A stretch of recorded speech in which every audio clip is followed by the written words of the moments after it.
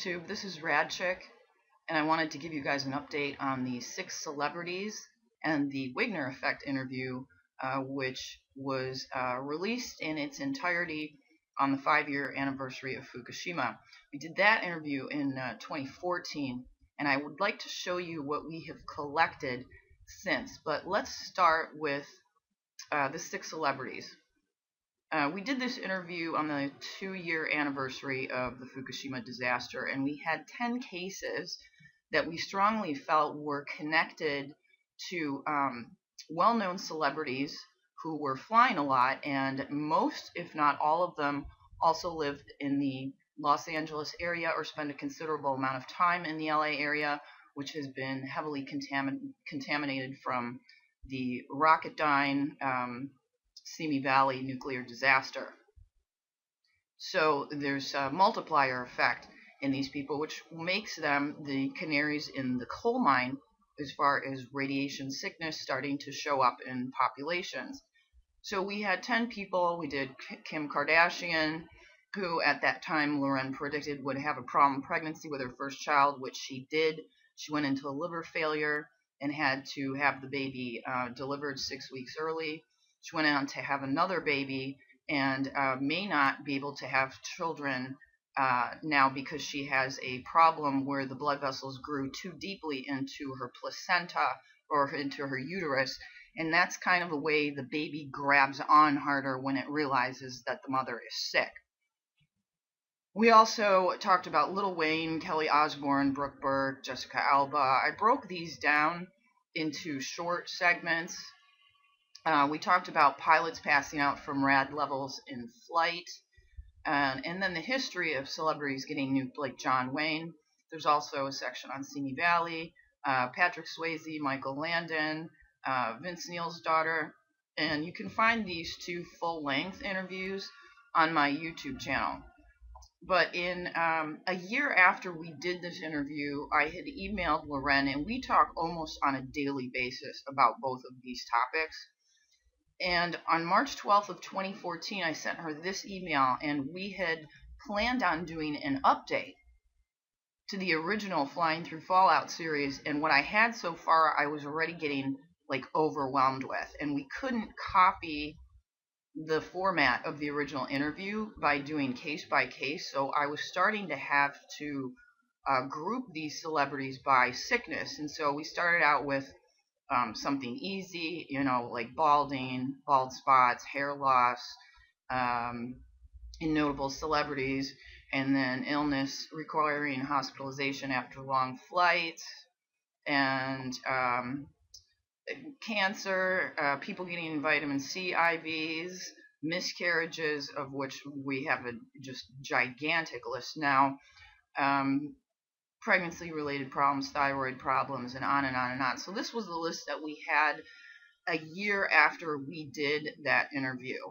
And I had collected these. I had started new folders on my computer and in preparation for doing this updated interview. And I wanted to show you what I've collected since we did the original interview.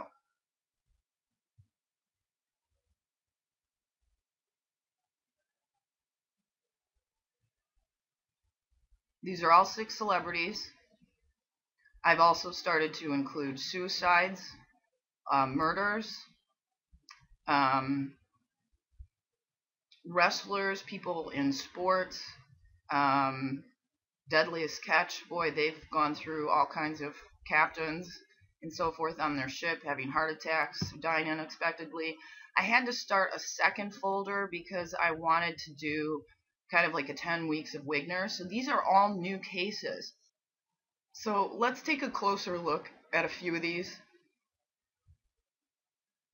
BBC presenter found dead at his home. Amy Robach from GMA has breast cancer. Julie Chang, I think she's in her late 20s, had a brain tumor. Nene Leakes, hospitalized with blood clots in her lungs.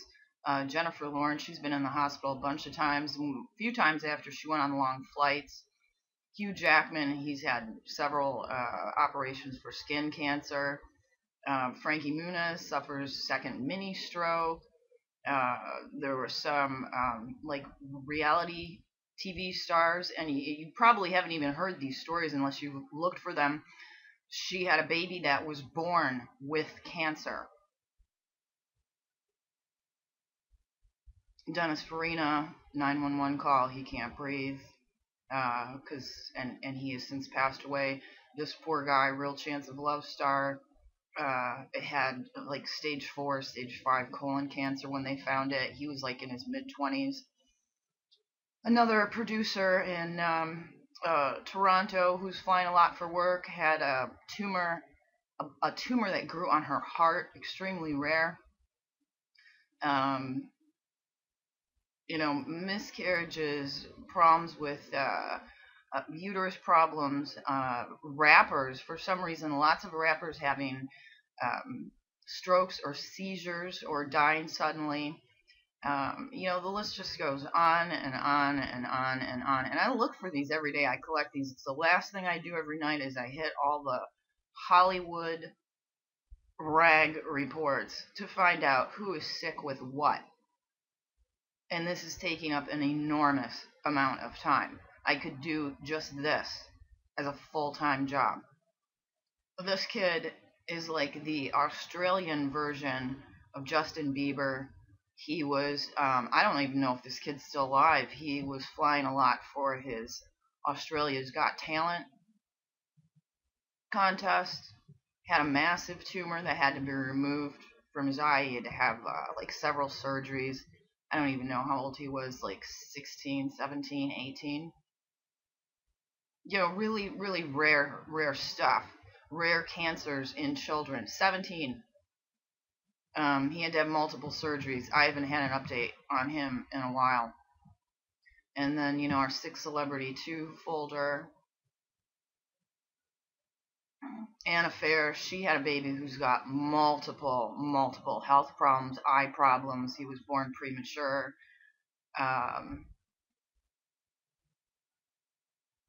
News reporter has stroke on air. That's happened quite a few times. Madonna, the more she flies, the more she seems to like lose control of herself. RADs affect mental function, which is why these like wigging out events are so important, and they happen a lot on planes. But a lot of dead babies too. Really, really sad. And these stars, they're clueless. They're absolutely clueless. It's almost like this is being made to like be normal, so people accept that babies are being born with these really rare conditions and retinoblastoma and brain cancer. Babies being born with cancer. You don't think there's a problem here? Nobody questions this? Really? We've got baseball players, ex-NFL players. It was Mel B's daughter who was rushed to emergency room for dizziness and excessive nosebleed. Then we have, the cancer outbreak at Malibu High School. This poor woman who went into a coma because of internal bleeding. The reason she was bleeding internally, she was 16 weeks pregnant, is because her baby was growing halfway out of her uterus and was attached to her bladder. These are all cases that have happened since we did the original interview. The list is enormous.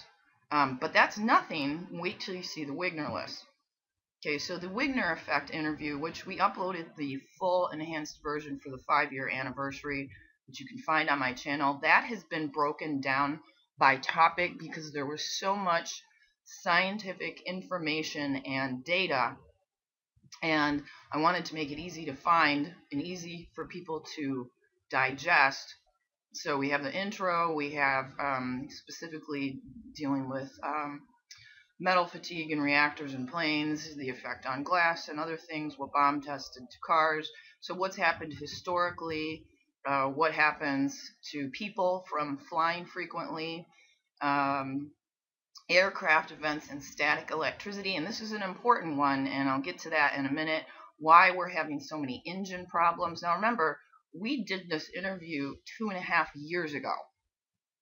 And at that time, there was an exponential increase in the amount of plane problems that were occurring, including people having heart attacks, even children having heart attacks on in flights, and then also wigging out, like pilots getting into fistfights in cockpits.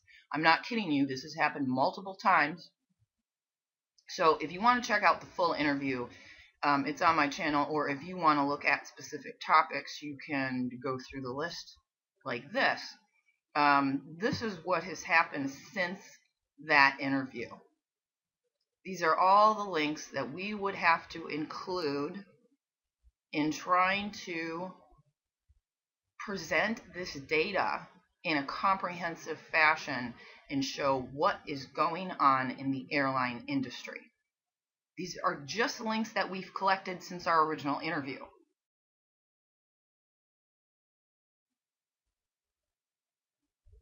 And I had started also a second folder, and this was for the 10 Weeks of Wigner series.